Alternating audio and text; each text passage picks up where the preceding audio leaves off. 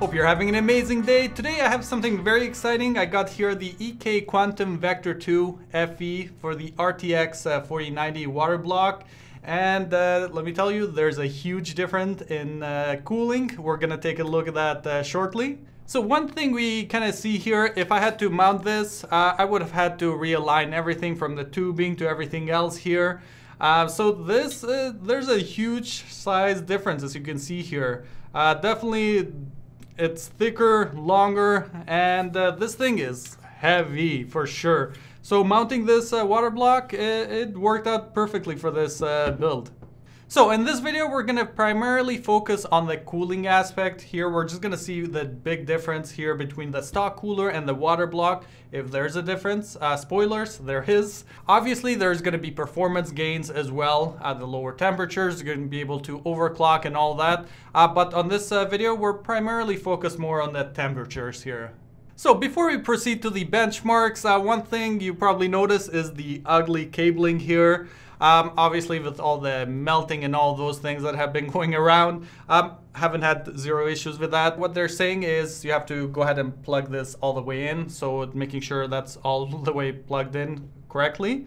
And one other thing is I do have the Dark Power Pro from Be Quiet, and I am getting the cable. So I am getting the 12 VH-PWR adapter. So it's definitely gonna look way nicer and sleeker here for sure. So right now the cabling that you see here is kind of temporary.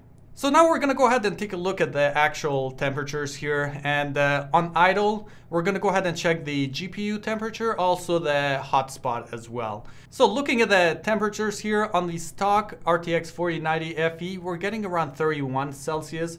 While on the water block here, we're getting around 29 Celsius.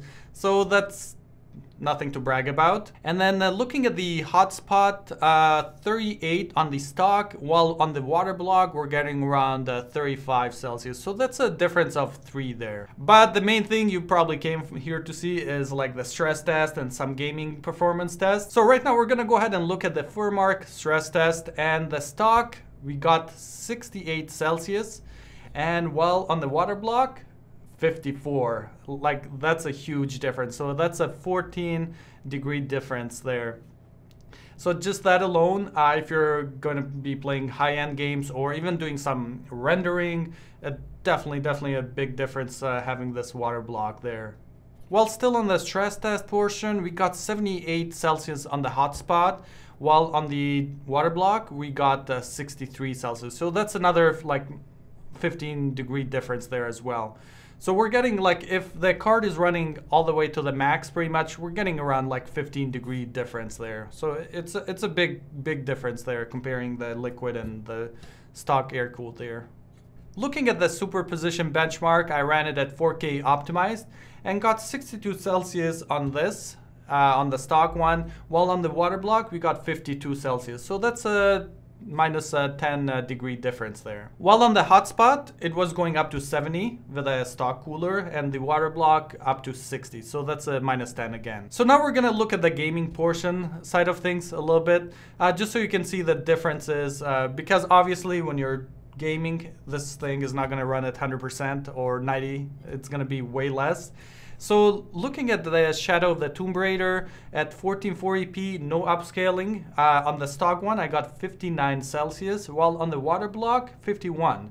So that's a minus 8 there. The next one, looking at the Call of Duty Modern Warfare 2, 1440p, no upscaling, 49 Celsius. And while on the water block, we got 38. So that's a minus 11. And just to keep in mind, like Call of Duty, Tomb Raider, I ran those at the max settings. And this thing was not being utilized that much either, which is pretty good. So one thing is, if you're getting this, just go ahead and play games. And if you're able to fit this in your case, there's definitely a difference. Like we saw there, minus 11, minus 8. Those are like pretty big numbers there for sure. But this card doesn't really get too hot. Even like on the stress test, it stays pretty cool, which is surprising to see. One thing I did notice is that on the stock cooler, when this thing starts getting hot, it kind of like the hot air kind of is coming out this way, and it does tend to get the cable hot here with all the melting problems that's happening to some people. So that's just gonna increase those chances going up there. But with this, that's definitely no problem at all. So right now it's like very cool to touch and everything else. Even the whole card, like when you're touching the card here, it stays pretty cool. But with this, definitely you could feel the heat coming out.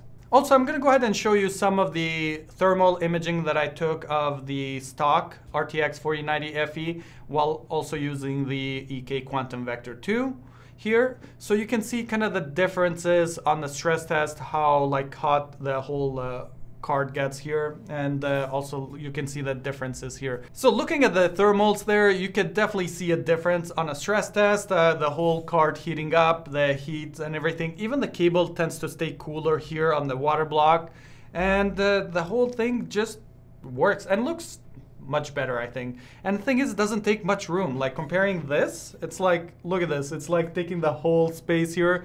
It's definitely, if you have a small case, you're like really not putting this in there. It's gonna take the whole area there. So when we're looking to put the whole thing together here to switch from the stock cooler to the EK water block here, definitely you want to put a few hours aside, because you're definitely gonna have to do some cutting of the thermal pads and place them quite a bit in the front. There's quite a few of them, and also the back as well. As we see here, there's definitely, you're gonna have to spend some time doing this. But in the end, it's definitely worth it, for sure. So the overall conclusion, is this worth it? Definitely if you have the cash to buy this, probably you have the cash to get the water block, and I would definitely recommend getting the water block because you can see the big difference there. If you're using this like for some like 3D rendering or anything like that, it definitely performs much better with the water block here. Also, I'm gonna go ahead and put all the specs of this PC on the description, just so I don't bore you with all those details now, so you can see those for yourself. But once I get my Be Quiet nice looking cable here, I think the whole build will definitely look much nicer, and it does perform great. So right now I'm really able to run any game at max settings without the need to worry about upscaling or anything like that. Obviously, if you want higher frame rates, upscaling is gonna work better. Right now I use this on a 2K monitor, planning to get a 4K, but that's not gonna really be an issue at all. Like, it's gonna be able to handle some like gaming at 4K as well. So I definitely have some more video ideas including this build here, so stay tuned. I only got the EK Quantum Vector 2 front cooling here. There is also the option of getting the back active cooling. It would definitely help out the temperatures, but with looking at the actual card here, it doesn't really get too hot as my other previous cards did. So I don't see really the point of getting the active back cooling. That's an option. If you have the cash to buy that, go right ahead, but it will definitely help out a bit, but I don't see the big difference there. Really hope you enjoyed this video. If you have any questions about this EK Quantum Vector 2, go ahead and leave a comment below. I'll be more than happy to answer it. Otherwise, stay tuned for more videos. I'll see you next time.